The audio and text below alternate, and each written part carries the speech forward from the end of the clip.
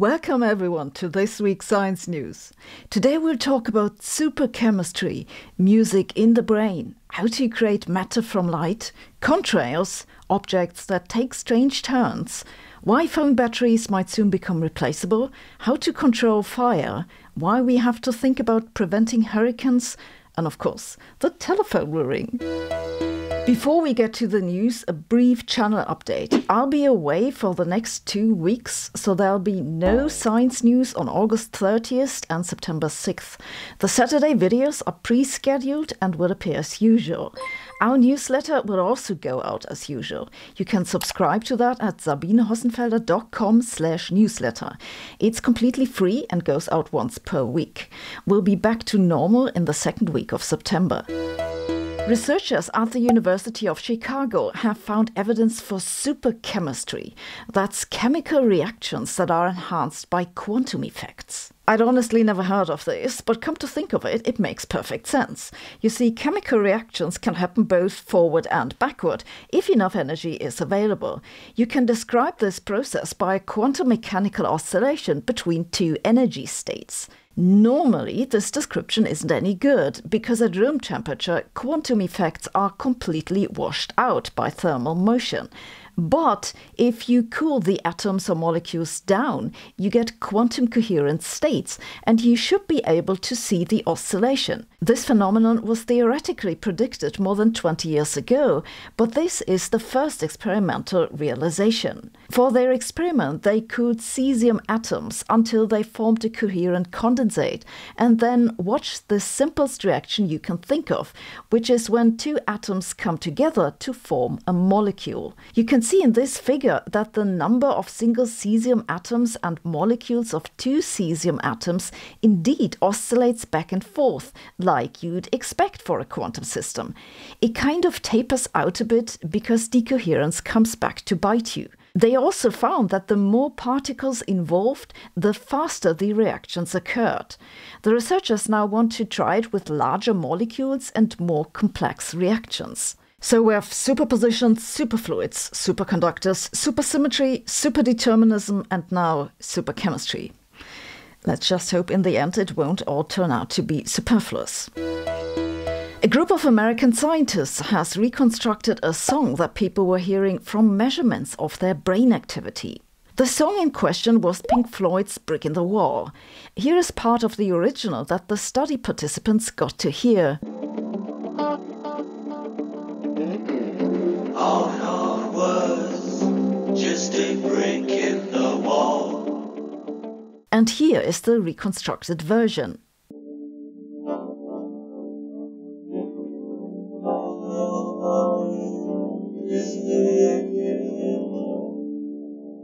The researchers recorded the brain activity from electrodes implanted in the brains of 39 individuals with epilepsy. These electrodes are there for medical reasons, so it's not like the researchers could pick their positions.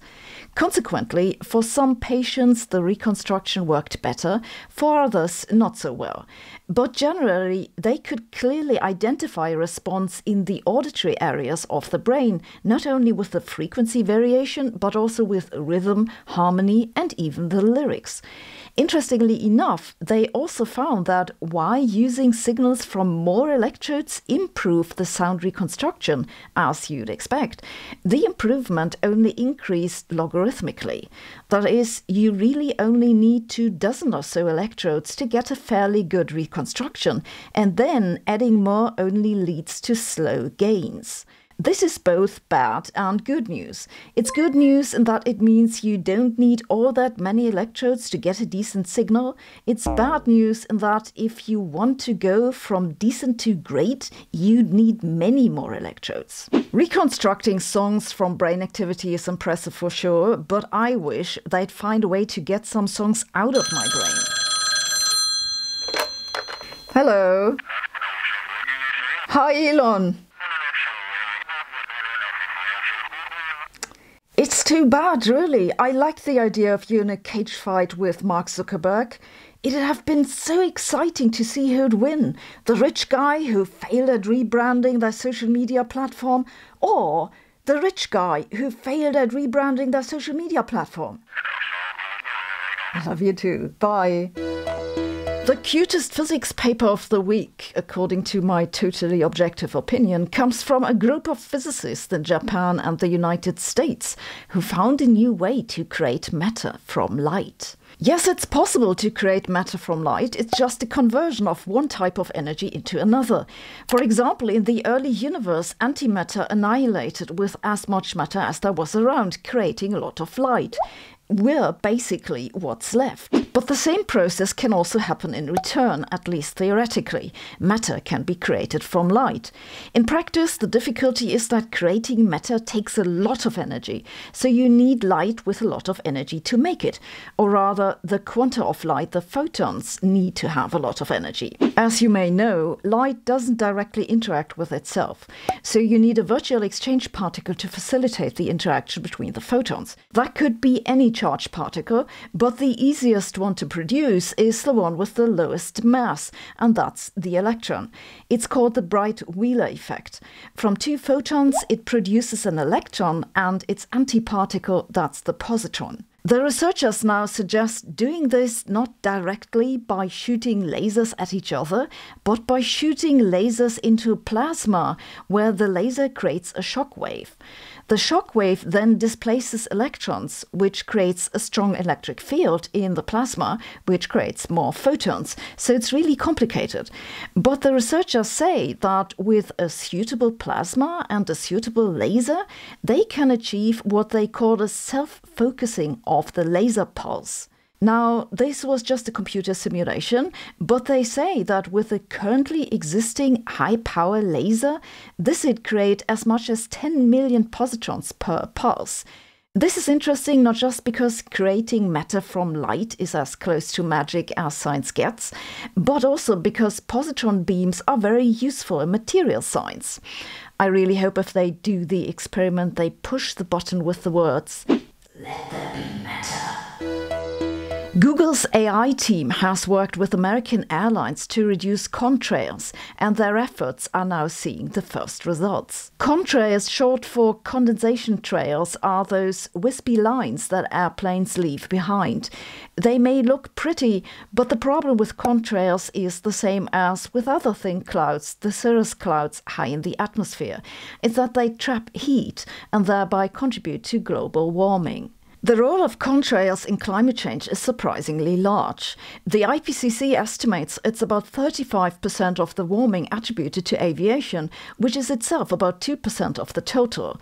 But not all flights create contrails. They're only created when the humidity at those high altitudes is high enough. The engine emissions then create condensation seeds for ice crystals, which form those clouds. So if one knew where contrails are likely to be created, one could route airplanes around those areas. Google Research has been working on this for more than 10 years, developing artificially intelligent software trained on satellite weather data. They now did an experiment that saw pilots from American airlines conducting approximately 70 test flights over 6 months. The results were encouraging. Following the AI-driven recipe, the flights reduced contrails by 54%. But the reason airplanes fly those routes at those particular altitudes is that it's the most energy efficient way to get from A to B. Deviating from those routes to reduce contrails increases fuel consumption. According to the Google researchers, the increase is about 2%. On the other hand, the carbon footprint of fuel emissions can be reduced by other means. For example, switching to synthetic kerosene that's been synthesized by renewable energy. It won't be long now, and you'll need carbon offsets for your marriage proposal. A group of scientists from South Korea and Switzerland just published a paper in Nature in which they show how to make an object roll along any path. Objects roll on inclined planes on a path that depends on their shape. This group of researchers asked, can we turn this around? Instead of calculating the path from the shape, can we calculate the shape from the path? They found a way to do that and then 3D printed the objects to measure how well it works. As you can see, the objects take some, well, strange turns. Now, the paths that they look at are not completely generic. They looked at cases that can be complicated, but eventually have to repeat. This is because the longer the path is before it repeats, the more structures you'd need to put into the surface of the object, and eventually the features would just become too small. Also, the path needs to respect the laws of physics. There's no shape that'll make an object roll uphill, or generally too much to the side. These shapes you see here are made of plastic, but in the middle there's a heavy metal ball, so the center of mass is easier to calculate. As you can see, their method works amazingly well. This is one of the cutest examples of applied mathematics I've ever seen. Though seeing that it took almost 1.5 years between submission and publication of the paper, I guess getting it through peer review was a little painful. Who needs self-driving cars? Or just bundle up in a plastic cocoon and roll to work? The European Council has passed a law that requires smartphone batteries to be replaceable by 2027, like in this phone from LG. This law has been in the making since 2020 and it's undergone multiple rounds of revisions, but its final version was approved by the European Parliament in June, and a few weeks ago it also passed the European Council. Loosely speaking, the European Parliament is a little bit like the US House of Representatives, while the Council is more like the Senate. Now that both have passed the law, it's ready to go into effect. The new regulation affects all devices with rechargeable batteries, not just smartphones, but also tablets, cameras, laptops, and so on. The law explicitly states that batteries must be readily removable and replaceable by the end user at any time during the lifetime of the product. This law will probably not just affect the European Union. The EU market is so big that producers won't just abandon it, but they're also unlikely to put out two different products, one for the EU and one for the rest of the world, so it's likely to have a global impact. Though I think they only want to be able to remove a battery so that they can claim that the EU put power into the hands of the people. A group of researchers in America has found a new way to control fire and used it to create carbon nanotubes just by burning stuff. Fire is, loosely speaking, a chemical reaction that rapidly releases heat. In most cases, it happens by a reaction with oxygen. This is why you can put out most fires by covering them. Fire is extremely handy for treating materials. Just think about soldering or glass blowing. These researchers have developed a coating that can be applied to materials you want to treat with fire. The coating precisely regulates the oxygen supply to the material and thereby the heat that's delivered to it. They have used this in particular to create carbon nanotubes simply by burning cellulose fibers, just as they previously coated the fibers. The coating had the effect of concentrating the heat in the middle so that the fiber burned from the inside out, leaving a ring of carbon ash. They confirmed with a scanning microscope that the fibers were actually hollow. If this method can be scaled up, it could make the production of carbon nanotubes much easier and thereby cheaper. This would be very interesting because, as we just talked about in a recent video, carbon nanotubes are one way to build smaller transistors. Well, we discovered fire hundreds of thousands of years ago. I guess it was about time for an upgrade. I also wouldn't mind some of that coating next time I try to grill a mushroom. A group of scientists from Australia and the UK has looked into ways to manipulate tropical cyclones and prevent them from turning into typhoons or hurricanes. They say we need to think about the consequences before someone sets out to actually do it. Hurricanes have surged in destructiveness, inflicting a 7-fold increase in damage since the 1980s. Although improved early warning systems have saved lives, the economic toll remains substantial. A typhoon, by the way, is the same thing as a hurricane, just that the one is in the northern hemisphere, the other one in the southern hemisphere.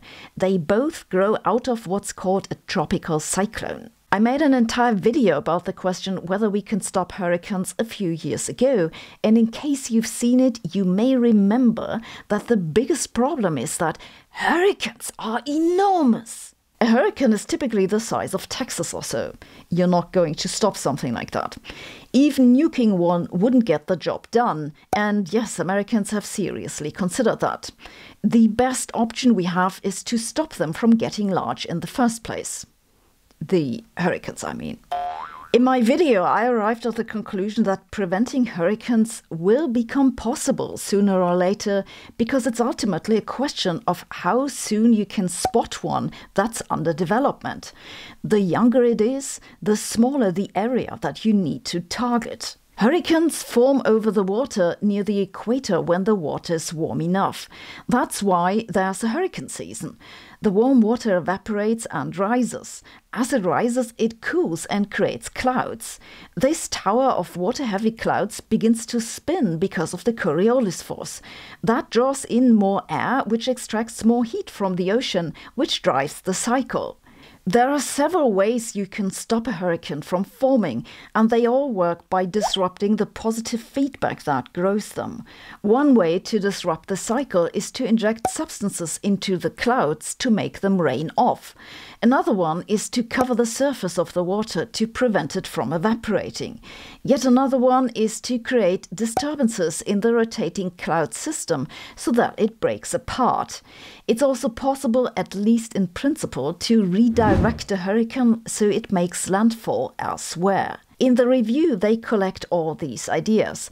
At the moment, they're all unfeasible, but it seems likely that sooner or later someone will try them anyway, so we need to think about the consequences for ecosystems, marine life, and political relations. So maybe the weather forecast will soon begin with today's storm, brought to you by fundamental ideological differences. I've grown up thinking that learning is something you have to force yourself to do. It's good for you, all right, but don't expect to actually enjoy it. I've now understood that this has little to do with learning itself, but with the traditional way of teaching. If you want to try a fresh and new approach to learning that is a lot of fun, have a look at Brilliant.org, who've been sponsoring this video. Brilliant offers courses on a large variety of topics in science and mathematics. They all come with interactive visualizations and follow-up questions. With Brilliant, you can pursue your own interests at your own pace, whenever and wherever you want. Whether you want to know more about solar panels, neural networks, astrophysics, special relativity, or computational biology, Brilliant will help you expand your horizon. And they're adding new content each month. I like to look things up on Brilliant and even have my own course there. It's an introduction to quantum mechanics. My course covers topics such as interference, superpositions and entanglement, the uncertainty principle, and Bell's theorem. And like all their courses, it comes with visualizations that really give you a feeling for what's going on. If you're interested in trying Brilliant out and have a closer look at my quantum mechanics course, use our link brilliant.org/Sabine. Sign up is free and you'll get to try out everything Brilliant has to offer for 30 days. The first 200 subscribers using this link will also get 20% off the annual premium subscription. Thanks for watching. We'll be back in the second week of September.